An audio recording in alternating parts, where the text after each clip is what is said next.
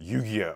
Hot takes. Okay, today we're going to be reading and reacting to more of you guys' Yu-Gi-Oh! Hot takes, controversial opinions that you left in the last video, because this is fun. It's the only kind of video that I can record, at least for now. I should be finally fully moved into my new location very soon, and regular videos can continue. But until then, we can always talk a little bit about Yu-Gi-Oh! Right? If all you need to win is the luck of the toss because of how easy it is to combo, then it is just a coin toss with extra steps now, ain't it?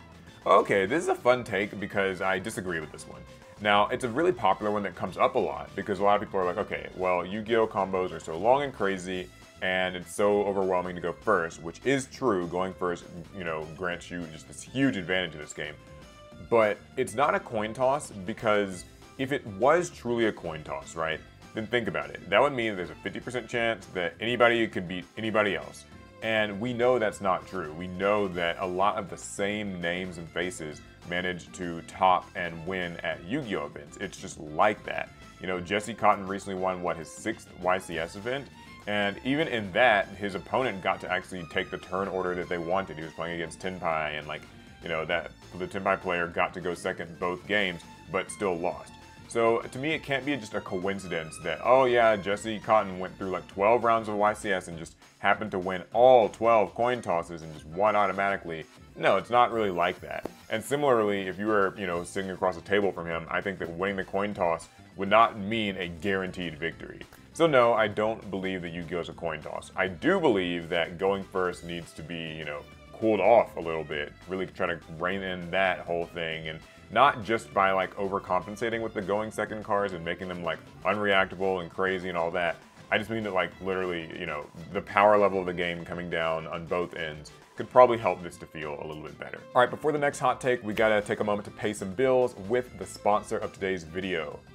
What if I told you there was a game with awesome champions, intense PvE and PvP content, strategic upgrades, and you can play it all for free right now? Sounds like a pretty good game, right? Well, let me tell you about Raid Shadow Legends. I've been a nerd my whole life, so I know a thing or two about Norse mythology. And now Raid is introducing its take on this mythos with the event, the Asgard Divide. From August 21st to November 22nd, you can recruit the likes of Loki the Deceiver, Thor Feyhammer, Odin Feyfather, and Freya Fateweaver. You can even guarantee earning the legendary champion Loki the Deceiver by logging into Raid Shadow Legends for 7 days between now and October 23rd. And then stick around to earn even more login bonuses. You'll be able to earn the other 3 champions through in-game activities, so check in-game to see how to collect them. As part of the Asgard Divide, take on the exclusive time-limited dungeon and pit your champions against Odin Feyfather himself. Conquering unique boss monsters is my favorite part of Raid. Devising unique strategies and reaping the rewards is the best part of the game. So don't miss out. Download Raid now using the link in the description or scan my QR code for rewards only available through this link.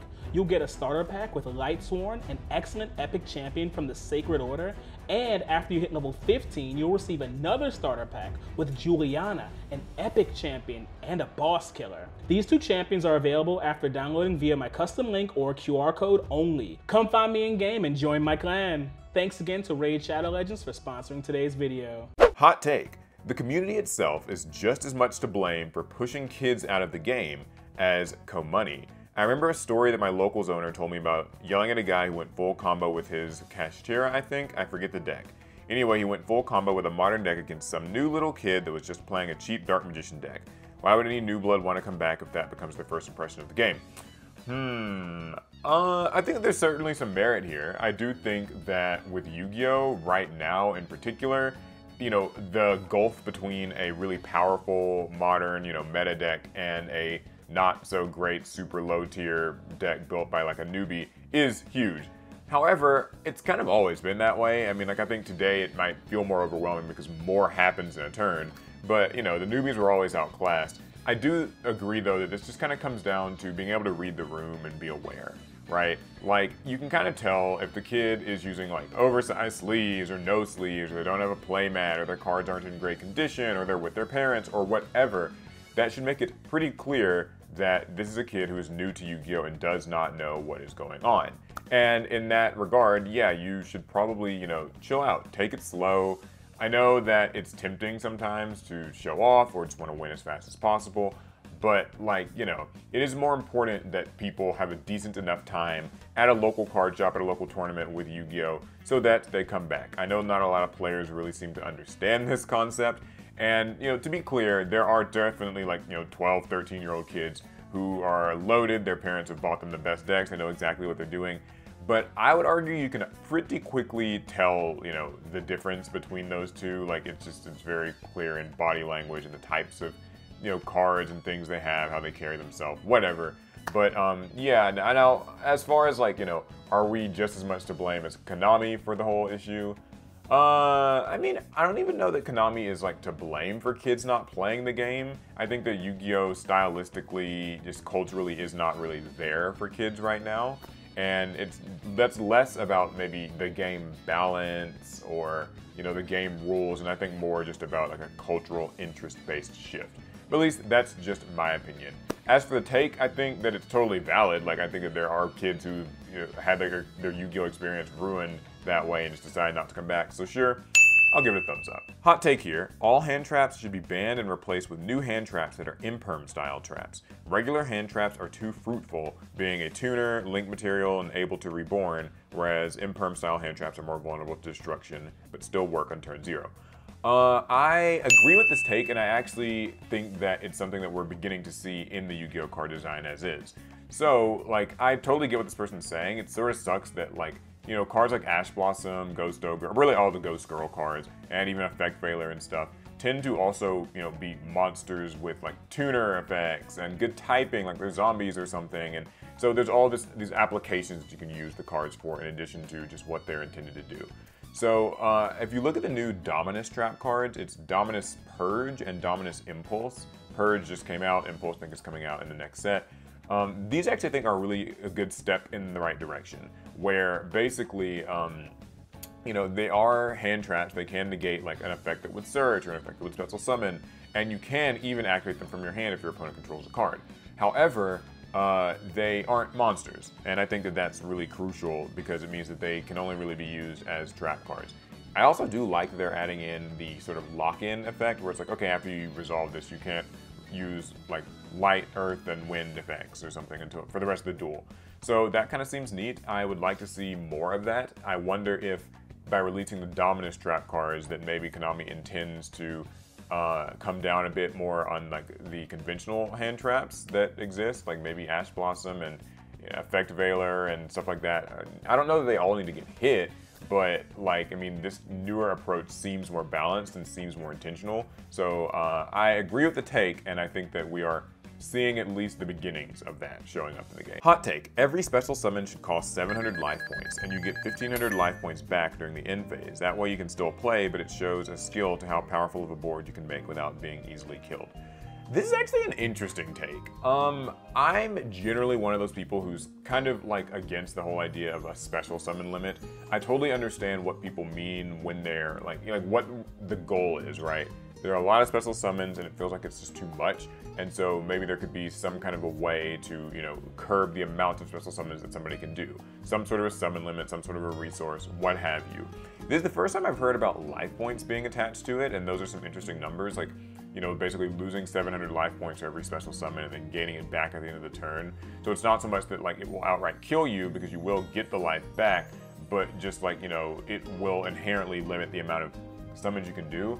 I worry about this because I feel like there'll just be like heavy exploits with, you know, this is just an example off the top of my head, but like when you think of a deck like Gold Pride, where like getting your life points down is like a big kind of thing for the deck, there might be exploits there, so that kind of is a worrying part about it. I'll be honest though, I think what like the special summon sort of restrictions really come down to for me is that I think Konami needs to just add more actual like lock-ins and restrictions to effects. I think that too many archetypes can kind of just be used in piles, where, you know, you go from one engine to another engine to another engine where there's like barely any, you know, like I think, okay, when you use this, you can only summon this attribute, you can only summon this type for the rest of the turn, you can only summon this archetype for the rest of the turn, or this type of monster. There are little like bits of that here and there. Some like, fusion archetypes will be like, okay, you can only fusion summon for the rest of the turn, but I think that more cards need to have those same restrictions so that we can like bring it all down and really like, you know, just like That way archetypes can function totally as intended, but that way we don't end up with, you know, decks that are amalgamations of like 3 or 4 or 5 different piles and they all just kind of keep on going. Hello, my hot take is that the games that have come out past the Tag Force series are just too sterile, as it's just a card game in video game form. That's actually funny. So I made a video about this like literally just recently, where I was saying that, yeah, I do think Yu-Gi-Oh! Video games are not creative anymore. They don't really explore or try to innovate. And I think it's a bit of a shame because it does feel like the last games to really do that were probably, you know, something around the Tag Force games, maybe Dual Transer. I remember that was like a Wii game. Something like that. I mean, I think that basically you could say the very last creative game is probably Legacy of the Duelist, and even that was already beginning to just be card game simulator. I miss when the games had a lot of exploration and you had like an avatar character and there were like different spins on the game. Capsule Monster Coliseum, False-Bound Kingdom, Duels of the Roses. Yeah, definitely, like 100% Konami should do more of this. I agree with the take, and you should watch that video where I go into a little bit more detail about it. My hottest take is that floodgates are healthy for Yu-Gi-Oh! As a whole, as a lot of people I've seen broadly dismiss any kind of backrow removal. And floodgates can only be so oppressive because no one runs that removal outside of like one Harpy's Feather Duster. Yeah, I agree with this take. Now, I know it's tricky to say that because people will kind of want to lambaste you for it. I get that floodgates are annoying. They are. I think that what's made floodgates even more annoying in the modern day is that they have not aged well with the game. As the game stuffs more effects and resolutions and like combos and just plays and setups all into like kind of the first turn or so, it means that being locked out by a floodgate feels proportionately more like debilitating. So, you know, Summon Limit, I remember it's been out for years and years and years, but it was never really that bad until like just the last few years where the expectation is that you're gonna summon so many times. Well, anyway, I think that, yeah, like more people should be running spell and trap removal. Now, the argument against that most would say is like, okay, well, I don't wanna have to run spell and trap removal because it dilutes my deck, and I don't want my deck to be diluted because like I want all my combos to be at max efficiency. I don't want to have to like run all these weird tech cards and stuff because spell and trap removal is not good against most combo decks. It's only really good against like stun and floodgates and stuff like that. My argument against that though would be that they are just another part of the game, and so you should have to prepare for them regardless.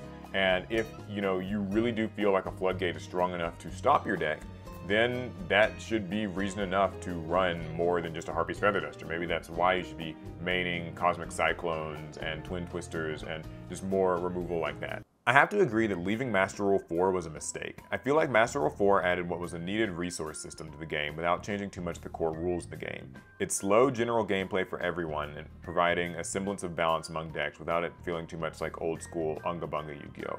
My hot take is we should go back to Master Rule 4. Ooh, this is going to be an interesting one. I want to hear what people have to say about this because Master Rule 4, it's super duper controversial. People really hated Master Rule 4 when it came out, which, to be clear, by the way, Master Rule 4 was when they introduced Link monsters to the game, but also the extra monster zone and the concept that you could only summon monsters from the extra deck to the extra monster zone unless it was also a main monster zone that a Link monster pointed to.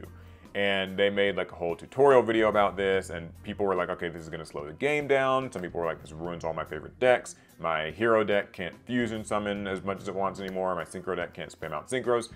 And, you know, they eventually reverted that rule back in 2020. I think that, honestly, Master Rule 4, like when I look at what the game's become since then, maybe it wouldn't be so bad to go back to, just because it kind of forces everybody to sort of limit how much extra deck spam summoning that they're doing. But it's hard to say because most people, like, the best decks can still generate enough warm bodies to make a pretty good Link monster and just sort of keep going regardless. So I'm not sure if it would be like well received or anything, or if it would even make a big difference. But it'd be something I'd be like willing to explore. I'm sometimes surprised that like Master Rule 4 doesn't have more of like a legacy format attached to it. Like, I guess technically that's kind of what Toss format is, so if you play Toss format, it could sort of feel that way, and people do like Toss. So, like, I don't know, maybe going back to Master Rule 4 isn't like some huge fix for the overall game, but like, there are merits to it, so I'll agree with the take still. Okay, hot take, common/rare is the best rarity. You can see the art clearer, they're cheaper, they don't foil, and they just look better in general. Also, every card should have a cheap version and an expensive version. IP has a $5 to $6 version if I remember correctly, without a reprint, a $20 version with the gold or the original alt art, and a $200+ version with a starlight. Most or all cards should be like this. Yeah, I agree with this. I've said for a long time that I do think that like printing cards of multiple rarities is good for a number of reasons. It's good for pricing and accessibility. It's good because you can actually see the artwork on common cards. One of my favorite common decks that I played in the past was Tenyi. I liked playing it because all the cards were rare and they were so like pretty and colorful. Like the art just was very clear and vibrant, and you could see it super well because like there wasn't all the weird darkening effect that holos have, especially super rares for some reason, where it just feels like the art's so dark, and sometimes ultimate rares have that issue too. And even secret rares, sometimes all the glitter like just impedes what you can see on the card. So yeah, I totally agree with this take, and having the multi-print model is a lot like how Pokemon does it. Most people seem to like that. I'm in favor of that. Thumbs up from me. My hot take, you don't even have to play the game to be a fan. It's okay to just watch the anime and be more about collecting cards because someone you love in the show uses them. You don't actually need to play their decks in any sort of tournament whatsoever. I personally love Pharaoh Tim and want to have his deck just because, without the pressure to play competitively. Yeah, 100%. Not a lot to say about this take. I agree with it because it's just true. There are plenty of Yu-Gi-Oh fans that just want to like kind of collect the cards because they look cool or they remember them from the show. This becomes really apparent when you go to conventions and like more kind of, I guess, just pure core Yu-Gi-Oh spaces. I go to a lot of conventions. By the way, that reminds me, totally off topic. I'm going to be at Anime NYC, that's New York City, this weekend, along with Alex and Alec. We will be there. There's going to be a game room that's going to be hosting Yu-Gi-Oh tournaments. I'm going to try to enter at least one of them. But yeah, if you see us there, come say hi. We might be doing some videos. So yeah, but anyway, back to the take. Yeah, I totally agree. I've met loads of people who just like to cosplay Yu-Gi-Oh or write fan art for Yu-Gi-Oh or just collect like cool collection-based stuff like merch and stuff, not just cards. And it's totally valid. Don't let anybody tell you you're not like a real Yu-Gi-Oh fan just because you're not playing, you know, whatever the top best deck is or even competing in tournaments at all. So yeah, its take is about best of 1 versus best of 3 and with no side decking. So I'm mixed on this. I've really gone back and forth between whether or not I like best of 1, best of 3, and what I've kind of landed on is, because I've played a lot of Master Duel, and Master Duel is obviously just best of 1. You have no clue what the person's playing, you flip a coin, it can feel really dicey and random. I've gotten used to it and I don't mind it, but I would certainly say that maybe best of 1 feels a little too extreme for people. Like in a tournament setting, it could maybe feel too sacky. I think something that I'd like to see Yu-Gi-Oh experiment with is best of 3 without side decking. Because I found over the years that I don't like side decking. I don't think that it's like a very, I get, you know, being able to kind of adapt to a matchup, but oftentimes side decking, like side deck cards in the last few years especially, are just blowouts. You side in the most obnoxious floodgates, the most debilitating like kind of hand traps or whatever, and just like complete blowout cards, you know, lightning storms and evenly matched and feather duster or whatever. And it's just kind of like, I don't know, is it even really fair? Like that, okay, we play game 1, I get to see what your deck does, then I decide into things that completely beat it, as opposed to maybe learning more about the strategy and adapting to it. Now that might be more of like my anime brain kind of kicking in, where it's like, you know, maybe a duelist should just win on their deck's own merits. But like, I don't know. I would like to see best of 3 without side decks and just see how that goes. I also would not be opposed to playing in a best of 1 tournament like in real life. Like I said, I played in Master Duel all the time, and if I had to play like a best of 1 in the TCG, I think I could get with it. I think players could like survive. We'd get complaints at the start, but I think it might change how deck building goes, and maybe getting back that whole kind of diluting your deck list thing, maybe you do have to run more spell and trap removal or more going second cards because it's a best of 1, and you know, like, if you want to be able to even out that win rate between going first and going second, you'll just have to take that risk and, you know, run the cards you don't necessarily want to run, the kaijus or whatever outs, or, you know, maybe go up to 42 or 44 cards instead of like 40. I would like to see it. I am a fan of it, so count me in. I like the take. It's cool. One more hot take I left out of the original recording of this video, but it's a really good one, so I want to include it. I think Konami really needs to look into trying out banned pairs that other card games like Digimon are doing. Basically, in addition to the regular Forbidden Limited list, there's a small supplementary list of cards that can only be used in your deck if they're not being paired with other cards. This allows cool and powerful cards to still be played while also getting rid of clearly broken and unintended interactions. And as a bonus, it also protects rogue decks by allowing them to use the great cards they need to even stand a chance, while the much better decks have to go without. Just a few examples: banned card A, Beatrice, Lady of the Eternal, Transaction Rollback, Fiendsmith Engraver. So when building your deck, if you use Beatrice, you cannot use Transaction Rollback in the same deck, shutting off her ability to hit your opponent with things like the Mayakashi lock. Nor can you use Fiendsmith Engraver, making her more difficult to summon. This allows Burning Abyss players to continue using their boss monster while making her just a little harder for other decks to abuse. He also goes on to give an example with Ronin Totem, Subsitoad, and Gigantic Sprite. And he says that the hot take part of this thought is that anybody who thinks this idea is too complicated is too scared of change. That's an interesting one, actually. So I like this take. I originally have been kind of like weary or a bit opposed to the idea of kind of having like a mixed sort of ban list thing where, like, I think of Duel Links with the Limit 1, Limit 2, Limit 3 list. Speed Duel also uses this. And I do think, like, with a list like this, where it's in addition to the Forbidden and Limited list, it feels like, okay, you got to keep up with a lot when you're deck building, because now you have to keep up with the main list, and then like, oh, okay, if I'm using this, then I can't use this card, and I can't use this card. But this person is right that we're kind of at a point in Yu-Gi-Oh! Where, because we don't have a rotation format of any kind, we kind of just end up with like awkward band-aid solutions all the time.